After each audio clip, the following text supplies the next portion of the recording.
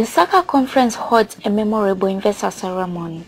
110 Master Guide candidates were on November 10, 2018 invested by Lusaka Conference Youth Director, Pastor Hayden Hamwene at a memorable investor ceremony held at Kamwala Main Seventh-day Adventist Church that attracted close to 1,000 people. In the morning, the guest speaker, Pastor Ephraim Mutoya Jr., the Northern Zambia Union Publishing Director, inspected the guard of honor in his honor.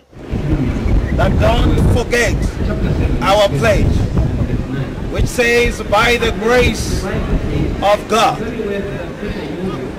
I'll be a servant of God and a friend to man. Speaking during the men's service, Pastor Mutoya Jr., quoting Philippians 3 verse 12 to 14, called on the youth leaders to be humble like Paul, adding that humility was a prerequisite to success in leadership.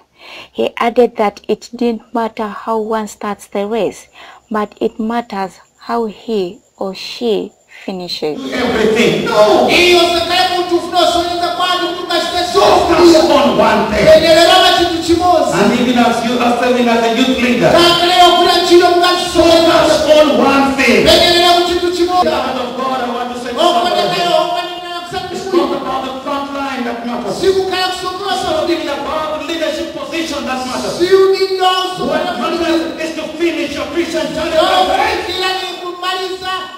In the afternoon, Master Guide candidates presented on different honors to the delight of many spectators. Among the invested Master Guides was the 80-year-old Fancy Kandrobo. 8 years old. 8 years old. In case you are doubting, she's 8 years old and she was the highest in the exam that we had for church heritage. The investor ceremony was preceded by the awards presentation that saw many individuals and districts awarded in different categories, which include, among others, the most supportive districts, consistent couples that always come together, the most supportive gospel ministers, indigenous persons, those who exhibited great ingenuity. Therefore, allow me to call upon these two names. The first name goes to Jefta Maketo IG. IG, you can't just go without giving us